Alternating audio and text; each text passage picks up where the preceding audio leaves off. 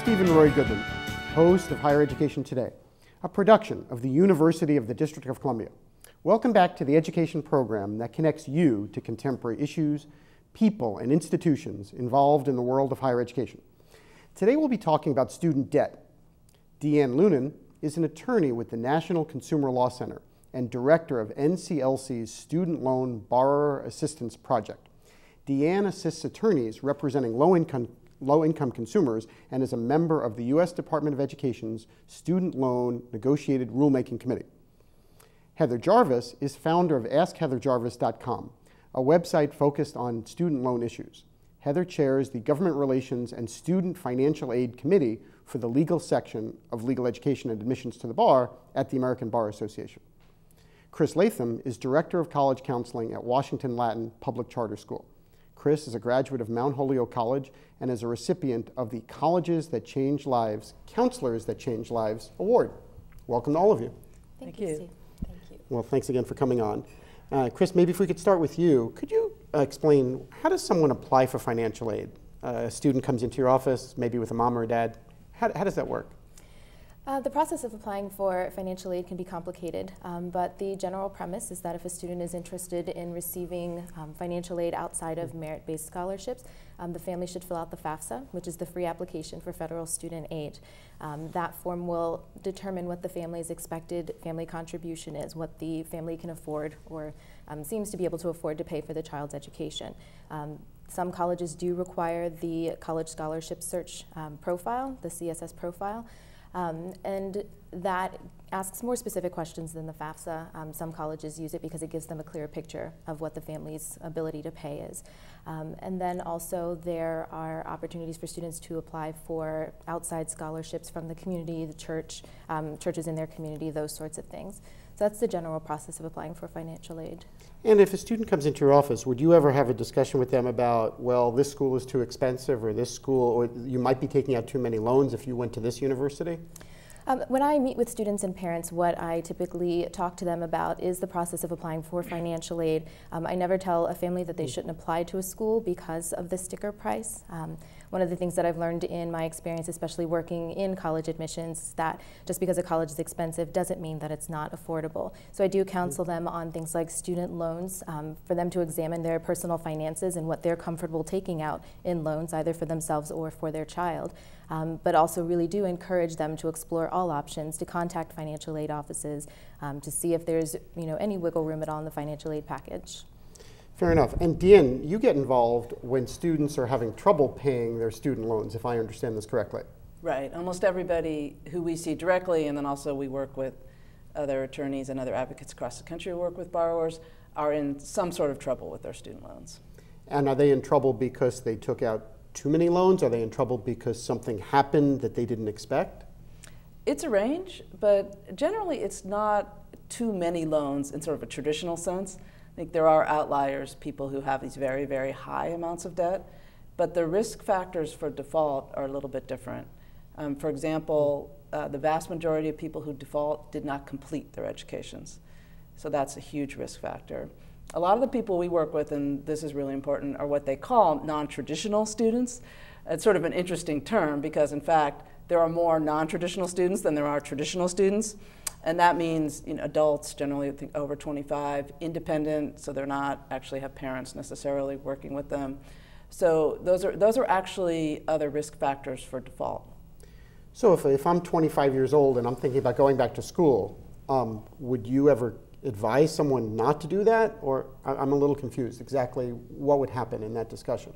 Yeah, I mean, first of all, we never see people before they go to school. I mean, if people came to us before they go to school, that would be great, because I think we could do a lot of preventive counseling. But I would never tell somebody not to go to school. I mean, that's really not my area of expertise. I think somebody who understands more whether someone's going to benefit from education, someone with an education background or something, would be more appropriate with that. But if I did have that opportunity to speak with someone before they went, I would absolutely talk about the numbers of loans they're taking out, and even more important, the types of loans they're going to take out, and if it's possible to go to school without having to take out loans.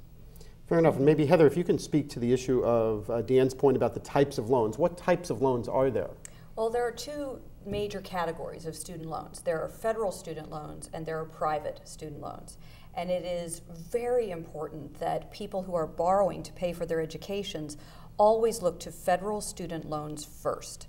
Private student loans tend to be risky and expensive for student loan borrowers. They don't have the same borrower protections that the federal student loan programs have, and they don't have the same flexible repayment options.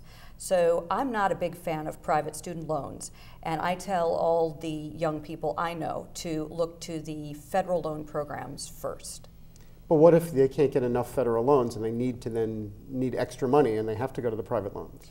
And that is sometimes the case. I might, in those cases, really be interested in pointing out to the family or the student in that case that maybe there are other educational options that could be more affordable for that family. And in some cases, private student loans may be the answer. But federal student loans have borrowing limits that will put some sort of balance in the debt load that students and graduates are looking at. Because student debt can be very hard to manage for many people.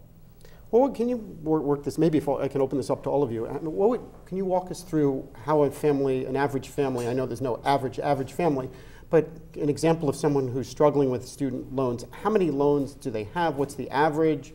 What's the payback per month? Well, the actual average student loans burden is somewhere around $25,000. So I know there's a lot of people who have much, much more than that. I think those stories tend to get a lot of attention. But that's the average. And if you have federal loans, as Heather was talking about the distinction between federal and private, there are a lot of options available to you to actually have those payments on the loans be very affordable. There's income-based repayment plans. There are deferment options to postpone payments if you're in trouble for a short period of time. They're not always easy to get, these options, but they're available. On the private loan side, however, there aren't those same sort of range of options. So it's not true for everybody, but most people who are able to sort of stay on top of their federal loans can usually figure out a way to keep the payments affordable. Either of you want to add to that, or? Well, I would say that Deanna is absolutely right. There are much better options for working with the federal student loan debt, and really the best source of information for those options is Deanna's website, which is studentloanborrowerassistance.org. There's lots of great information there. And people have more ability to get affordable payments and relief when they're struggling financially if they do that before they're late on their payments, or certainly before their loan enters default, because then the options are more complicated and more difficult for borrowers to access. But let's say I just lost my job, or something happened in my family. How do I communicate that to the person who lent me the money? Well, it's important to stay in touch with your lender. It's important to know what kind of student loans you have. So I know the first thing that we tell borrowers is to determine exactly which loans they have, who their lender is, who their servicer is, and you can do that using the National Student Loan Data System. It's nslds.ed.gov. And that will give you access to a complete list of the federal student loans that you've borrowed. Private loans, there's no such database that's comprehensive. I usually recommend that folks pull their credit report at annualcreditreport.com, and then they can get a list of what their private student loan debts are. Fair enough. And Chris, how detailed do you get into discussions with some of your students' families about some of what we're talking about today? I get as detailed with the families as they ask to be. One of my main responsibilities to my families is to be able to provide information and guidance through the financial aid application process. So I do a lot of things in terms of scheduling financial aid nights, where I bring in financial aid officers from local colleges and universities.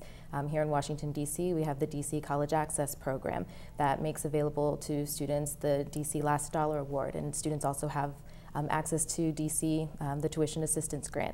So I do make sure that I also bring in outside resources for the students, but it's very important to me that the families understand student loan debt and what that means, not just for the student, but also for the parent, and the importance of starting early in their search when it comes for financial aid. Fair enough. You mentioned the DC-TAG program, and that was something I wanted to discuss a few segments ago when we had a discussion, but we ran out of time. Would you mind saying a word or two about the DC-TAG program? Sure. The DC-TAG program is available through OSSI, which is the Office of the State Superintendent. And basically, it's available to students who are DC high school graduates whose parents are also residents of DC. And if a student plans to enroll at a public university anywhere in the country, then they are afforded up to $10,000 to make up the difference between in-state and out-of-state tuition. If they choose to go to a historically black college or university, then they're able to receive $2,500. And then the same thing with any colleges that are located in the District of Columbia, Maryland, or Virginia. Fair enough. That's great. Thank you.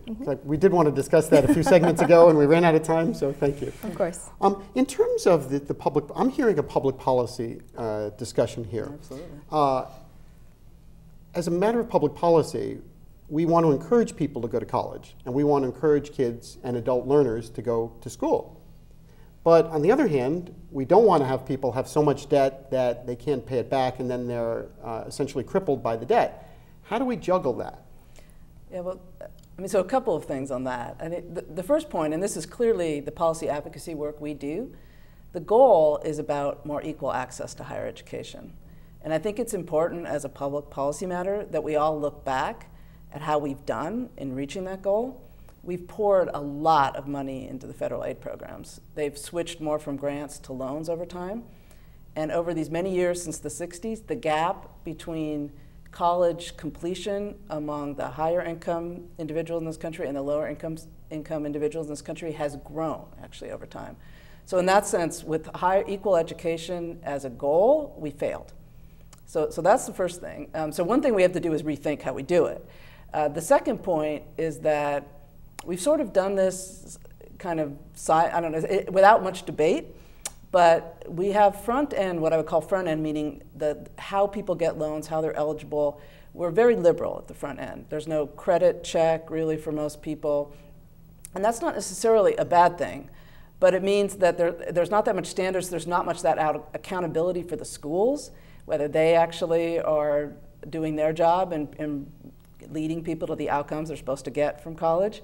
So we've had this very liberal front end, and what's happened at the same time, little by little, but very seriously, is we've created what I call draconian back end, meaning that we're giving all this money on the front end, we're giving people money to go to school. If they get into trouble, we go after them in ways that we don't go after anybody else. So in some ways, we're paying for the front end with this extremely draconian back end. And my point as a public policy matter is it doesn't have to be that way. We can promote access and give people another chance if they get into trouble. Given the political environment in Washington, how could that happen? Well, the political environment in Washington is very difficult to get a lot of things to happen. Fair enough. I mean, that's true. But I think, and something we do on behalf of low-income borrowers, since we do all the time, and you keep pushing. And there's things like, a lot of this is actually restoring bankruptcy relief, for example. Other things that have actually been done in times when the political climate was also difficult, so it's not impossible. For example, it was only in 1996 that we started taking Social Security payments from people for student loan debt, which is really outrageous. It's unprecedented, extraordinary. And so it's not like this has been around forever. Before 1996, there was a lot of difficult political environments, and nobody ever thought of doing that. So I think that we have to, even in the difficult environment, think of creative ways to actually sort of keep our eyes on the prize and figure out what is the goal of all this. It's not for schools to make money, it's not for lenders to make money, it's to make sure that people who go to higher education actually achieve their outcomes and don't end up stuck in debt. Fair enough. Well, in terms of one of those creative things, loan forgiveness programs, as you all know, are the talk of the town. Heather, maybe if you could say a word or two, how does that work? How does a loan forgiveness program work? Well, Steve, there are a lot of different kinds, and everyone is designed differently and has different eligibility requirements. Some cover certain types of student debt and not other types of student debt. Many include some sort of service requirement. So a borrower would need to be employed, for example, in a government position or a nonprofit position. But most of these programs really help highly educated and high debt student loan borrowers more than they do those who have either not completed their degree or have other reasons for struggling with their student loan debt. So loan forgiveness programs are really only helpful for a very small segment of the student loan borrower population. And they don't, as a public policy matter, have the ability to really solve much of what are the most serious problems with access to education. So as Deanne said, restoring bankruptcy rights, fair bankruptcy rights, it would be a wonderful step in the right direction. There's no reason particularly that private student loan debt should be treated any differently in bankruptcy than other kinds of consumer debt. That sort of special treatment doesn't make a lot of sense from a policy perspective. But there are also some things that can help people right now, and we don't have to wait for Congress and Washington to sort of start moving. There's an income-based repayment plan that can be very helpful for a lot of people who are struggling with student loan payments, both those who might have eligibility for loan forgiveness and also those who are just on hard times, whether it's because of unemployment or illness or having not completed their degree program. And that's income-based repayment. And I, for one, certainly wish that the government would do more to promote the availability of that program. It's available now, and it can be very helpful for a lot of people. Fair enough. Why couldn't we ask universities to chip in more? We can and we should, and I do. I regularly travel to universities and ask that they contribute, to this discussion. I mean, both when it comes to controlling costs, but also when it comes to helping people understand what their options are. For example, income-based repayment, very underused, and part of that is because it's difficult to understand, difficult to access, and I'd like to see the schools contribute more to the, disseminating that information. Yeah, and the schools can also be held more accountable for their outcomes and potentially even tie their ability to get aid in the first place for their students to the outcomes that their students get. I think that would certainly be an incentive. It's about financial incentives ultimately, and that's, I think, one thing about higher education is it's a business. I think people don't always like to think of it that way because it's so much more in some ways than a business, but ultimately for the schools, and a lot of the schools anyway, it's a business. And so there are ways to make sure that if they're going to participate in these aid programs, they have to do more upfront counseling and helping borrowers like Heather was talking about, but they also will be accountable for their outcomes in a way that might mean that the aid gets cut off for them if they don't perform. Fair enough. Chris, do you ever talk to students about, do students ever ask you about what the probability is that they would graduate within a certain amount of time if they were to go to university X or Y? They do, and financial aid does factor into that question with some of my students. I have students who have made very purposeful decisions about starting off at a community college because it would be much more affordable for them to get 1 or 2 years of general requirements out of the way at a community college before then transferring to a 4-year college. So that is something that is of a lot of concern to my students because I've also taken a lot of time to educate students about looking at graduation rates of the colleges where they're interested in applying and making sure that they understand that cost and student debt will factor into possibly how long it takes them to complete their 4-year degree. Fair enough. And could all of you maybe comment about what is I didn't understand the President's initiative exactly. Where is the President's initiative that he announced at the end of last year? How far along is this initiative? So President Obama announced essentially sort of he called it a pay-as-you-earn plan. And Heather already mentioned the income-based repayment plan. So it's not a brand new plan. It's basically extending what was already available to more people under the income-based repayment plan. Part of it is in effect already, but it's a fairly small program. The rest of it actually doesn't have to go through Congress, but it does have to go through what they call a rulemaking process, basically writing the regulations, which is one of the things that I'm involved in right now. And so the final details are actually not settled yet. But is that essentially asking the government to underwrite people who are having trouble paying back their loans? No, it's different. Again, it's not a new program. It's basically taking the income-based repayment plan that's already out there, which can lead to consequences for taxpayers, if that's what you're asking, because in the sense that it allows people to pay only what's affordable for them, and then ultimately, after a certain period of time, for some people it's going to be 20 years, for some people it's going to be 25 years, and that's part of the complicated details of all this. The rest of the debt level, if there's any left, will be written off. And so that does have consequences for taxpayers, but people going into default also has consequences for taxpayers. So again, it's not a new plan. It's taking that already existing income-based repayment plan and extending some of the more favorable terms of it to more people. But it's very confusing. I mean, people understand, and it's the new plan that the president announced. I think he's doing what he could because Congress, frankly, isn't doing anything right now on this. But it affects. We are broadcasting the show. That's fine. It's Congress, start working, you know. And the president was doing what he could, I think, because Congress isn't acting. But I think it's also important for people to realize it affects a relatively small number of people, the new initiative that the president just announced. Fair enough. You know, this does remind me of an interesting discussion about, you know, the old campus radio station, right? Let's say I don't like the songs that the campus radio station plays. Do I get a discount on my student affairs fee because I didn't like the song?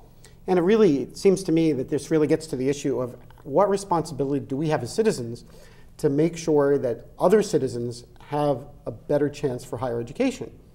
And there's probably a balancing act somewhere between where we want more people to go to school, but other people say, well, why am I paying for you to go to school? I assume that's what you're struggling with on your rulemaking committee. Right. I mean, I think one thing is people have to realize that there are a lot more benefits to higher education than just the degree that the individual gets. There are societal benefits. Some of this is unclear about why this happens, but having people participate more in society, they tend to have lower crime rates. There's a lot of tangential benefits to higher education. So if I'm an individual taxpayer, that's something that I should be interested in just because it's better for society. But I also think as a taxpayer, it's important for people to say, but I want to make sure that my investment through federal aid is working. And that's legitimate. And that's the schools and students themselves taking some responsibility too. I mean, I think those are all legitimate questions to ask and be concerned about. But I hope that people realize that it's not just for themselves. If they've already gone to college, oh, this doesn't matter for me anymore. I mean, it matters for everybody in society. You guys want to add to that? I agree completely. We need a world in which people are educated. Our country cannot continue to compete in the global marketplace without an educated populace. And so it's very important that we figure out how we can improve access to education. And as we discussed early on, you know, a large part of the way we make that happen now is a debt-based access to education system, where individuals borrow a lot of money in order to be able to go to school. And that's not necessarily all bad, because it does enable people who don't already have money to go to school, which is great. It certainly worked for me. You know, my sister and I are both first generation college educated. I would not have the degrees I do if not for student loan debt. But I certainly, you know, I've been paying $1,200 a month on my student loans for 14 years, Steve, and I'm going to be doing that, you know, until I'm 60. So it's important to think about and be deliberate with our decisions. And as Deanne mentioned, we don't want our tax dollars necessarily going to just any school that can open its doors and call itself an educational institution. You know, so they are not all created equal. And there are some schools that have had the ability to really benefit financially and profit from taxpayer dollars in federal aid programs in a way that is not always appropriate. And Chris, maybe if you could say a word or two about for-profit schools and nonprofit schools. For-profit schools tend to have programs where students are able to earn some sort of degree or certification in a very, very short amount of time. And I've actually had the opportunity to work at one. I took an opportunity to do that just so I had a sense of what they were offering and how the process worked. And what I've learned is that the students who tend to go to these for-profit schools end up in a deeper hole more often than not in terms of their student loan debt, because they're not very clear on the terms of what they're actually signing up to do in terms of student loans and how that repayment process is going to happen for them after they've earned their certification, as opposed to nonprofit schools where it is a little bit more spelled out for students. There's usually some sort of entrance or exit counseling for those students so they have an understanding of what types of loans they have, when the repayment begins, how repayment begins for them. So there's definitely a difference between those two types of schools and the type of aid that is offered. But again, I think with the for-profit schools, the process gets to be a little bit trickier for the students who choose those. Fair enough. Yeah. We only have I'm sorry. I was just going to say the outcomes in general are much worse at the for-profit schools, Yes. and about 2/3 to 70% of the clients I see have attended for-profit schools. 2/3. Yes. Mm-hmm. And do those 2/3 have debt more than the $1,200 that we just heard about per month that we just heard a second ago? Well, that would be their monthly payments, I think Heather was referring to. But Yes. yeah, I mean, their average loan balance is generally high, but that can be true in other sectors as well. But again, the main problem is that they mostly didn't complete, and they're in default in almost all cases. And I've never had a client from a for-profit school that actually got a job in the field they were supposedly trained for. Well, that's a discussion for another day, and I think we're going to have to leave it at that. So I'd like to thank you all for coming today. Thank Thank you. If you would like additional information about the National Consumer Law Center, Heather Jarvis, or Washington Latin Public Charter School, please visit nslds.ed.gov, askheatherjarvis.com, or latinpcs.org. If you have comments or suggestions about higher education today, please send an email to our viewer mailbox at highereducationtoday@topcolleges.com. Thank you for watching. We will continue to bring you quality discussions about important matters in today's college and university world. Please join me again for another edition of Higher Education Today. I'm Stephen Roy Goodman, and you've been watching Higher Education Today.